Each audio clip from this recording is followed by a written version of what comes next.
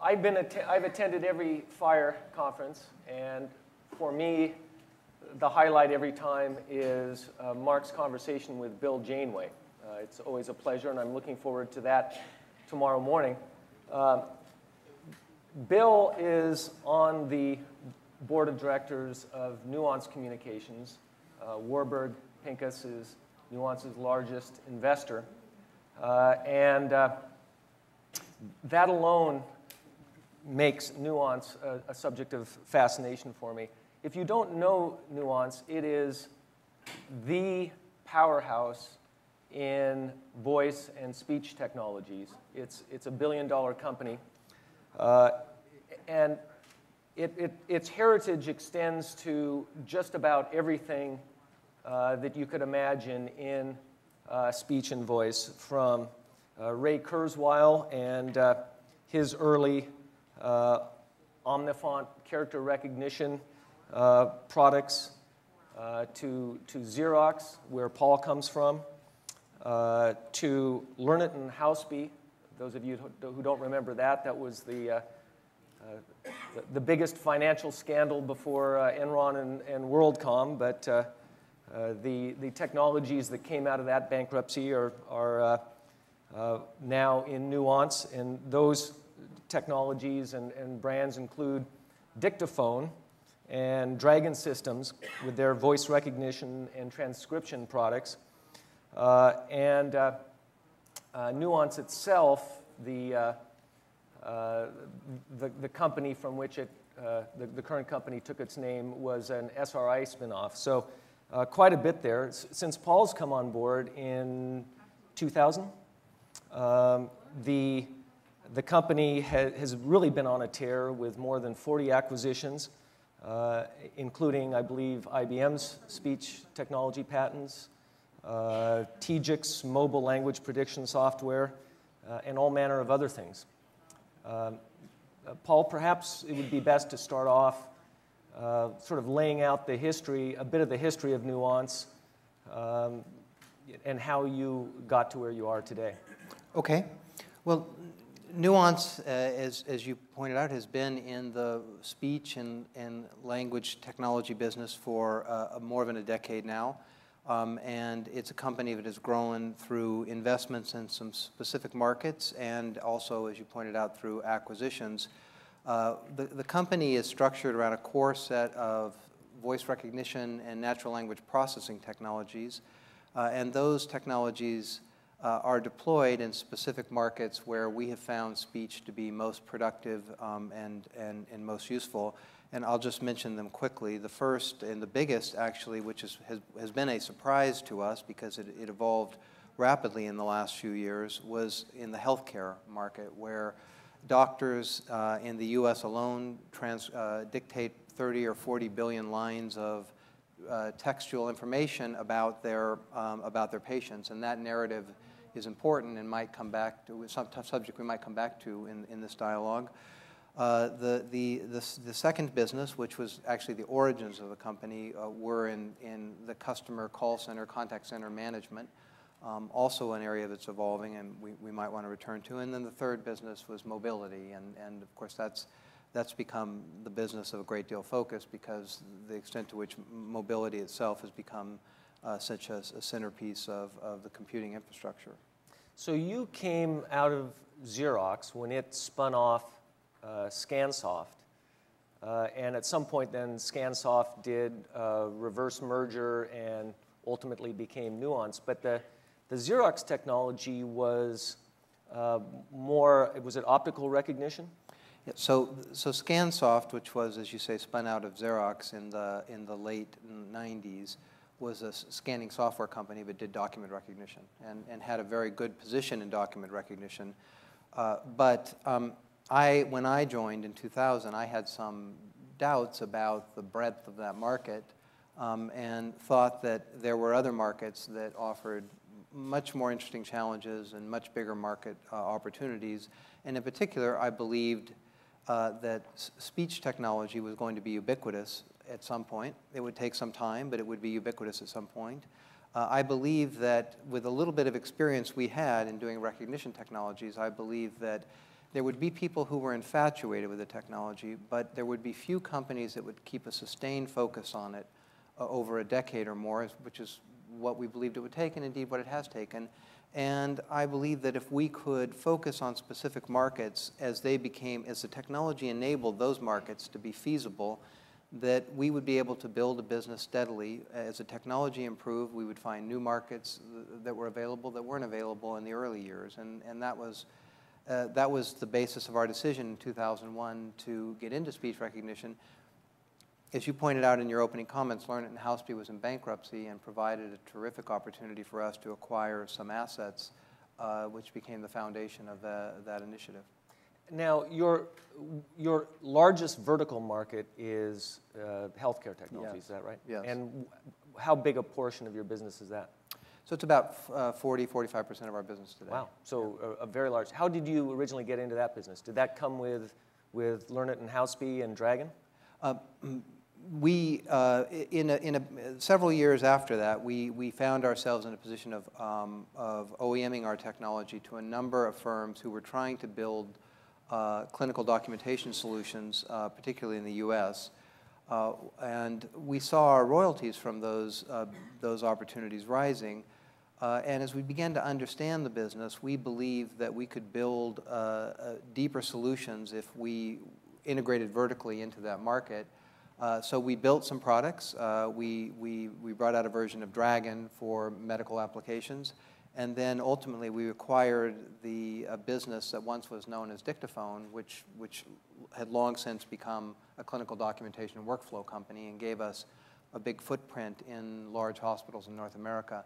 And since then, it's just been a booming business for us. So I guess it's the legendary bad handwriting of doctors that made this a natural vertical? Well, doctors are it does go beyond that. Doctors have to capture this very rich narrative about the procedure or the patient visit. And if you listen to these, you understand immediately that they're highly unstructured, they're very dense, they're very technical in their vocabulary. It's extremely infeasible for a doctor to write it, and it's impractical for them to type it, and it's also impractical for them to try and use graphical interface systems to capture all that information. So the volume of that narrative that's being generated every year just continues to rise and rise. And the opportunity and the challenge for us was how to automate that and to digitize that, because of course at the same time over the last decade there was enormous interest and more recently government mandates to digitize this information. I should also say that the capturing of that transcription is an interesting problem unto itself and is a very productive tool for hospitals, but it really has set the foundation for something that I think is far more explosive in its and that is to take that narrative and using natural language processing to transform that narrative into a structured facts that will inform the various processes in the hospital that have to go on. The patient record, the billing processes, and the data analysis that hospitals are being driven to as they're focusing on managing outcomes. In order to respond to this government focus on what are the success of the outcomes that go on in a hospital, they have to be able to collect this data, they have to be able to normalize this data, and so using clinical language understanding, natural language understanding applied to clinical information allows the transformation of this into structured information that the data analytics can be run on. That's where the future of this business is for us, and I think it's a very interesting area. Yeah, it seems that there's a certain value in just the doctor getting it down, getting this down on paper, so to speak. A bigger value in the institutional context of a particular hospital or clinic, but an even greater value then when you begin to build a system-wide, economy-wide database where you can begin to compare data and outcomes, that kind of thing? Right. So hospitals themselves very much want to be able to look at the history of outcomes across their institution, and that's a complex problem, and this is a part of that solution, but it's a critical part of that solution. And then as you note, there is a mandate to look at outcomes across sectors or in fact the entire country. And that raises a bigger problem yet, but clearly in order to get there, this unstructured textual information will have to be transformed into some structured format. Our biggest hope for Medicare, for example, would be to improve outcomes and reduce costs as opposed to simply cut reimbursement. But before you can do that, you've got to get the data and you've got to somehow digitize that. And that's where you're right there at that front end. Right. So I think your point that the managing the outcomes is ultimately improving outcomes and efficacy is ultimately the single most important enabler of more productivity in the healthcare system, and that's why there's so much focus on it. In fact, providers are going to begin to get penalized after a certain date if they don't do that. Is that right? Right. So for the next couple of 3 years, I've forgotten exactly the cutoff. There's a positive incentive. There's a payment if they in fact achieve a certain level of digital usage. It's got a phrase in the industry called meaningful use, and then at some point, I think 2016 perhaps, but I don't remember precisely, what is a stipend becomes a penalty. Now, jumping around a little bit here, I personally was really impressed with the Watson demo, the Jeopardy thing that people here might recall, where the IBM computer Watson beat the Jeopardy champs, and it seemed that that was impressive to me in part because of the unique structure of Jeopardy, where you're given an answer and have to figure out the question. It seems that linguistically, logically, that's a much bigger challenge than just answering questions. And when I was watching that, it struck me that the real potential for Watson would be in something like medical diagnostics, where you would be able to analyze a vast amount of data to look for patterns. And you've worked with IBM on some of this stuff, haven't you?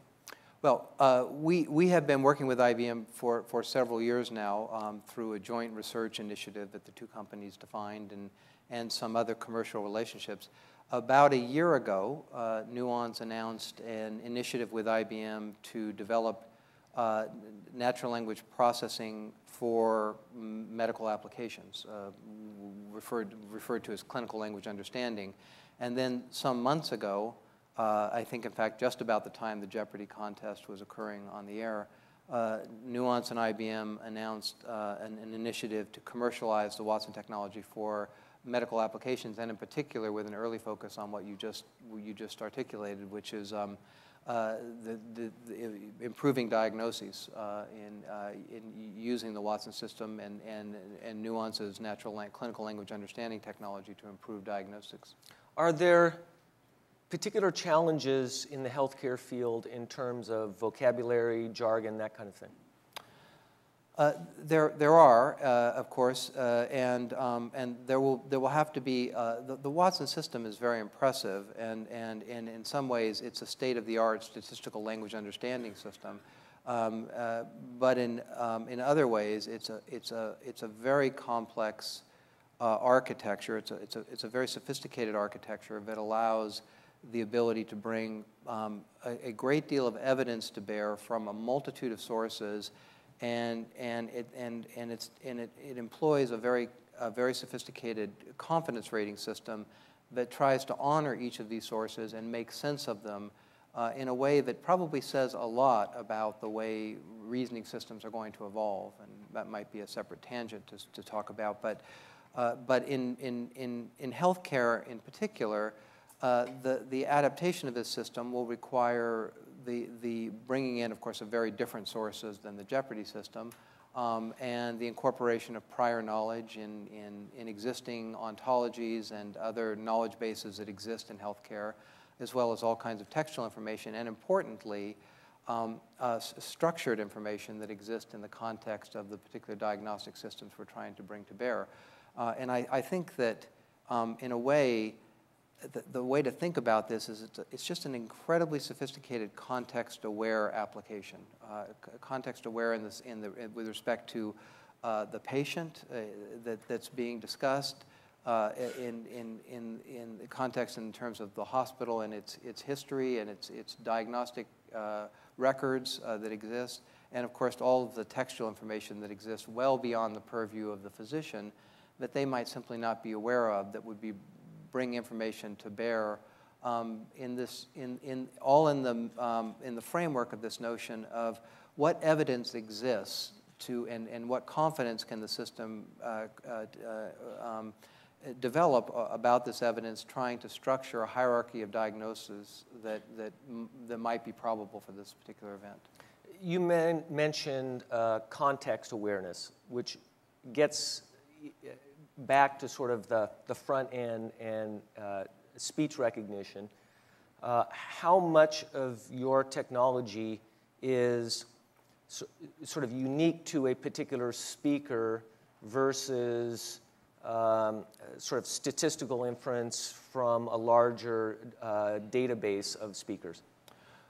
Well, most of our systems take advantage of, all of our systems are so-called speaker-independent systems in the respect that they have developed models that work across a broad set of users, and they don't require training in order to be used. At the same time, all of these systems learn and improve based on the population and on the individual. So the systems we're deploying, for example, for doing dictation on mobile devices, take advantage of all the people who are dictating into that system and the learning that goes on, as well as your particular dictation and the learning about you and what works and what doesn't work. So on the mobile devices, and we're jumping around a little bit here, but it's hard not to, you've got Dragon dictation, Dragon search, and those are, my understanding, pretty thin clients. Most of that is taking place in the cloud? Very thin client, right? That's right. So whereas your desktop, there more takes place relative to the mobile. More is on the desktop. More is, there's more learning from the individual speaker. Is that right? Well, there are two separate issues here. One is the system and network architecture, and the other is this adaptation that we're talking about. Virtually all of our systems try and take advantage of the general population and the individual, because that's going to give you the optimal experience. Traditionally, the systems on PCs have been resident on PCs, and one of the reasons that the Dragon product on PCs is so much better now is that the computing power on a PC is so much more formidable and able to use models that run across much larger data sets. But to your architectural point, I think the normative system that's going to exist, particularly in a mobile world, is going to be a hybrid system that has some intelligence and speech recognition embedded on the device and some in the cloud. And there are reasons for this that have to do with latency, have to do with interference of bandwidth, have to do with where the content it's actually accessing is located. And we see that in the best systems that are being deployed on phones today. The state-of-the-art systems are hybrid systems that take advantage of the technology on the device, working in some fashion with the software in the cloud. On this architecture issue, you made a comment to me the other day that sort of stuck in my head as a way to think of this, which is your initial challenges sort of fell into the category of what am I saying, whereas you've evolved now to where the challenge is increasingly what do I mean. Let's take first of all the what am I saying. That seemed to be more of a, how to put it, sort of grammatical or rules-based challenge. What were the big challenges that you've had to overcome simply on that question of what am I saying? Identify the words that a speaker is speaking.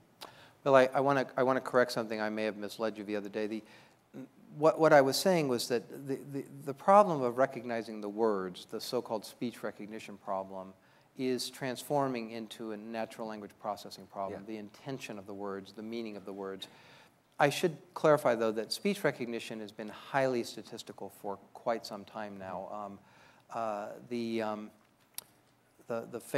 of the famous legends in speech recognition technology, Fred Jelinek, who died unexpectedly last year, in one of his early textbooks, wrote that every time he hired a linguist, the recognition of his engine went down. I think his point was that the focus on data and empiricism in the models was what was really driving improvements. That's been true for quite some time. That's been a different story in natural language processing, where until more recently in natural language processing, it was viewed more as a kind of classical AI problem where there was a use of rules, there was use of all kinds of knowledge engineering technologies that tried to develop abstract representations of the knowledge, and that has yielded significantly, not entirely, but significantly to statistical tools which are able to take advantage of large data sets and machine learning technologies that exist today. And that has really moved the frontier of that capability forward very quickly, very fast. So, given the words that preceded and the words that follow, what is this? What is it? This sort of word that's unclear in between. What is it likely to be? Is that the kind of thing you're talking about?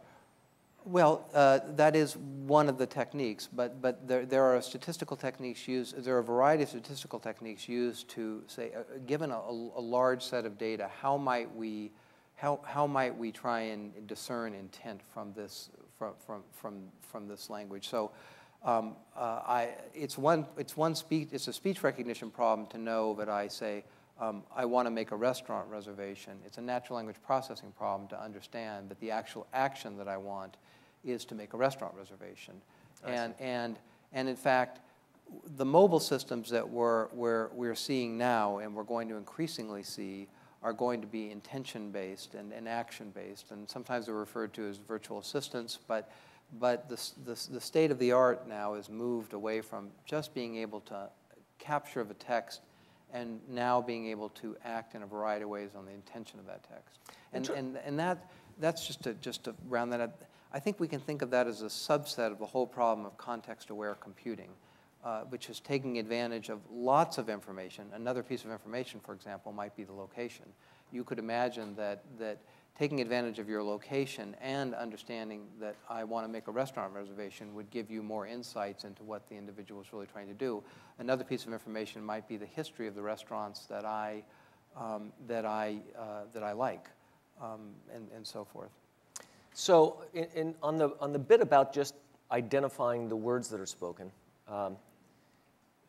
what challenges have you faced and overcome there? One example that comes to my mind is with Shazam, for example, which those of you who don't know it, you can hold it up to a music playing in a Starbucks and it will identify what the song is. And it seems to have developed to where it is very robust to background noise, not just sort of white noise, but even other sort of interferences. And I guess what they do is they have this three-dimensional graph that they take off a spectrogram that with amplitude, frequency, and time, and they just take a sample of the most energy-intensive moments, and they only need about 3 per second for 5 seconds to be able to tag it, which I think is pretty impressive. Do you do things like that to capture, in terms of being able to actually capture the spoken words against background noise and that kind of thing? So the problem of a noisy environment is one of the central challenges of speech recognition, and there has been significant improvements in that area of speech recognition. There is a long ways to go. The application that's interestingly brought the greatest challenges there is the automobile, where of course we have all kinds of ambient noise, and so a lot of our research has gone into how to reduce the noise, the signal-to-noise problem in automotive applications in particular. But generally speaking, it's a problem. The device you have, of course, doesn't allow for a very close microphone, and so the noise issue for you speaking in any normal way into that device is going to be greater than, say, if you were wearing a headset with a microphone. And that device has actually 2 microphones, and so there are technologies that can be used to array those microphones to take advantage of that, and there are other technologies as well. That's an area that it continues to evolve, but it's a central challenge in the technology. And it's particularly important now because so much of speech recognition is situated in the mobile setting, where the noise problem is greater. And also in the mobile setting, increasingly the processing takes place in the cloud. Is that right? Well, again, as I said earlier, there's going to be for a long time a hybrid solution that processes that does some processing on the device and some processing in the cloud. Mm-hmm. But to be sure, there will be a increasing proportional reliance upon the cloud because of the greater proportion of processing power available there and the ability to process much larger data models there. So as the challenge moves more into just crunching a lot of data and statistical analysis in big servers, it strikes me that the natural language understanding challenge logically is somewhat similar to search and the things that Google is doing. Do you see, if you're looking out 5, 10 years, to what extent are you sort of converging on search? Well, I think you mentioned intentionality, for example. I think I would turn the problem around, which is that natural language understanding and search are elements of this broader problem of context-aware computing. And so if one looks, for example, at the Watson system relies upon search tools, a variety of search tools, as one of its array of technologies, some of which were specifically developed for Watson, some of which were assumed from the industry and from other work done at IBM. And so if we go back to this virtual assistant, I don't think that it's going to converge on, it's so much that natural language processing is going to converge on search. I think search is going to move towards natural language processing and towards this intentionality. I don't know if that's a significant distinction, but that's the way I think of it. Yeah, the search now doesn't seem to take into account as much the structure of the language as what you're doing, obviously. Well, there's a lot of semantic processing in some search, yeah. So and natural language processing on textual information and natural language processing on voice-created information are in fact converging. So we will see very similar NLP technologies being used in both. So you also deal in different languages, right? How many languages do you offer Dragon in, for example? I think Dragon, the mobile Dragon, is currently supported in something like 20 languages. Yeah. And are the natural language understanding challenges transferable across all those different languages? You mean is it canonical across all? Yeah. Essentially, yes. So if you have sort of figured out the canonical meaning or understanding of a phrase in Belgian French, and you've also figured out what that is in Swiss German, it seems like it should be a fairly easy, logical leap to then translate from Belgian French to Swiss German. Is that true or not?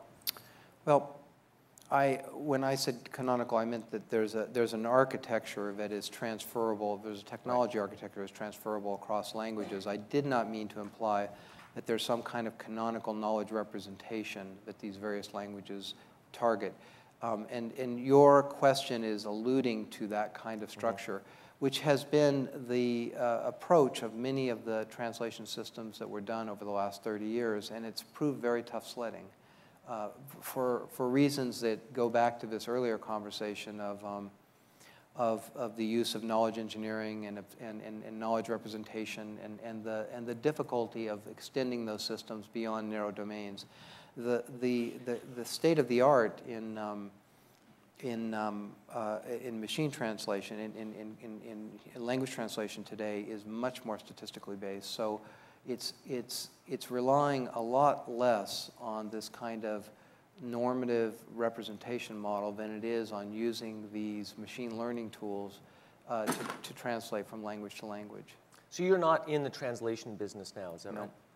Is that something you see yourself getting into? We have made some investments in that, and we've deployed a system that combines speech recognition and language translation, and we'll see where that goes. Yeah. And do you see some of this? It seems like it could lend itself to literacy challenges in the developing world and things like that. Machine translation. Yeah. Yes, I think that's true.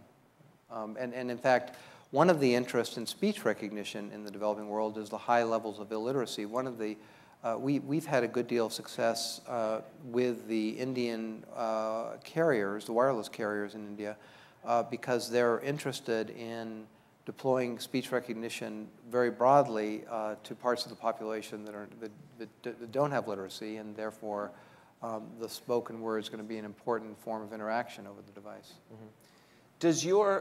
To what extent does your technology lend itself to identifying the speaker as opposed to what the speaker is trying to say? When I answer my phone, with an extraordinary degree of accuracy, I can identify in the first few words who is speaking to me on the other end of the phone. But like facial recognition, it seems that has been a harder challenge for our machines.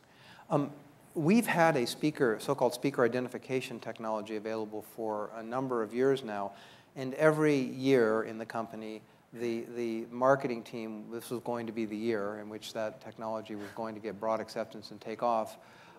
And I became skeptical about that, but I will say in the last year or two, we have seen far more interest of that than we've ever done previously, and that is, I think, because of mobile deployments.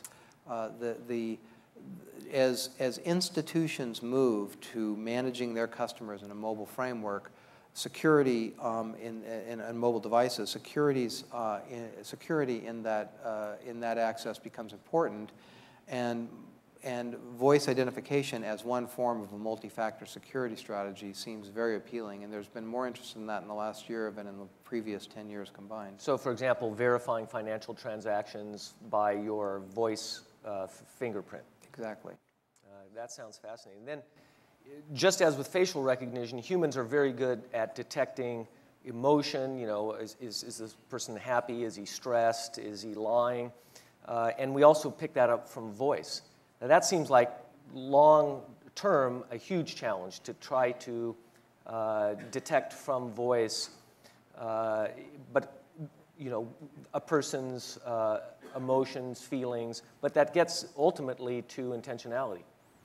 It does, and there have been emotion detection offerings available, particularly in the call center recording business, the business where companies record the call. You know, you call and the call center says you may be recording this for quality purposes.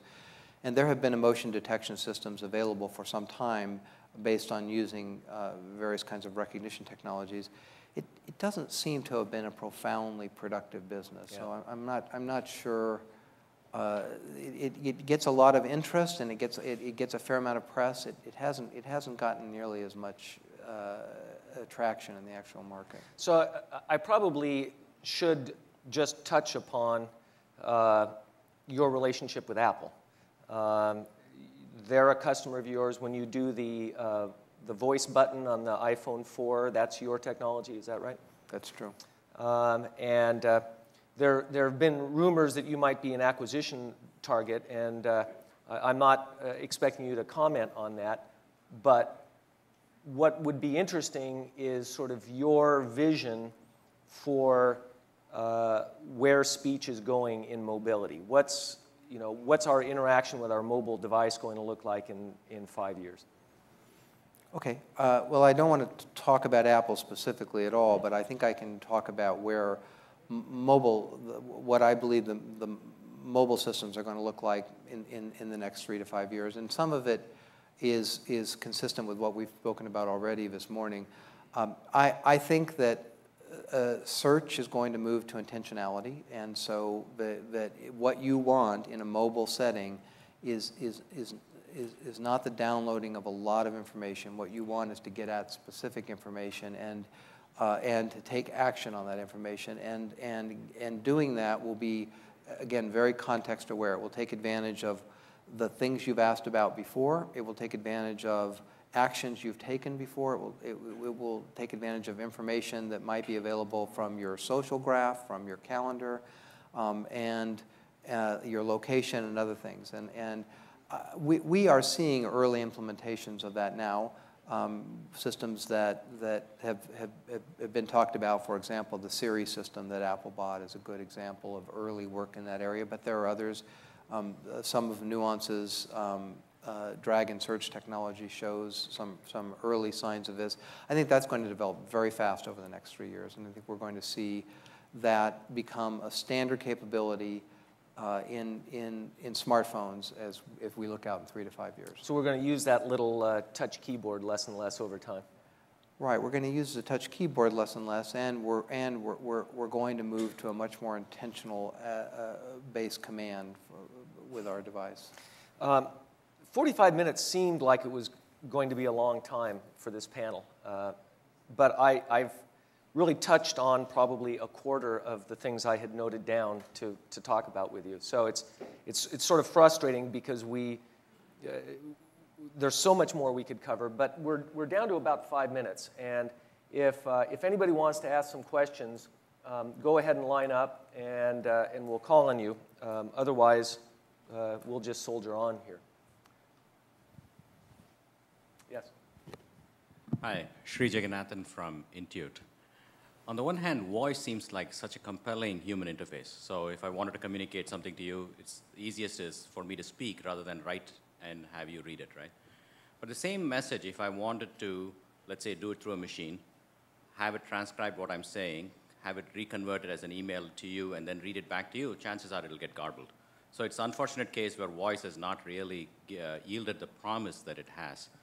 As an ISV, as Intuit creates software, whether it's Mint or QuickBooks or Quicken and so on, to us, voice is still not there in terms of an interface.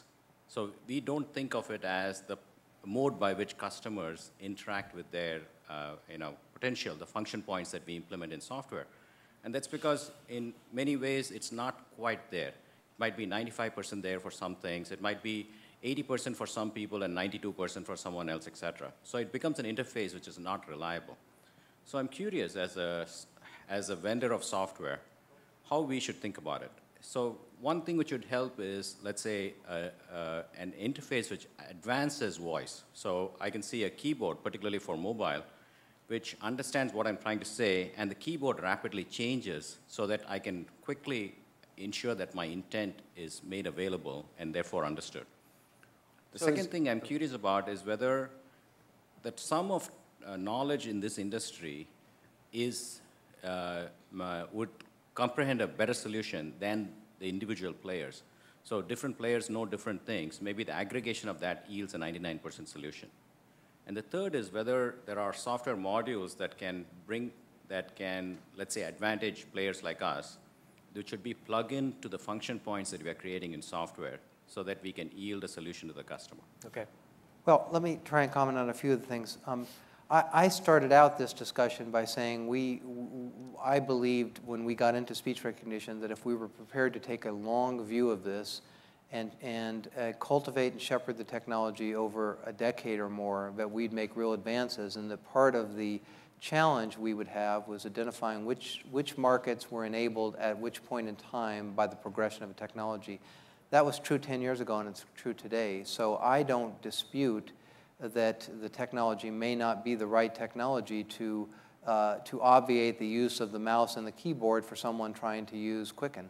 That's probably a pretty refined interface, and it's not surprising to me that particularly a data-intensive application like that might be very well served by the current system.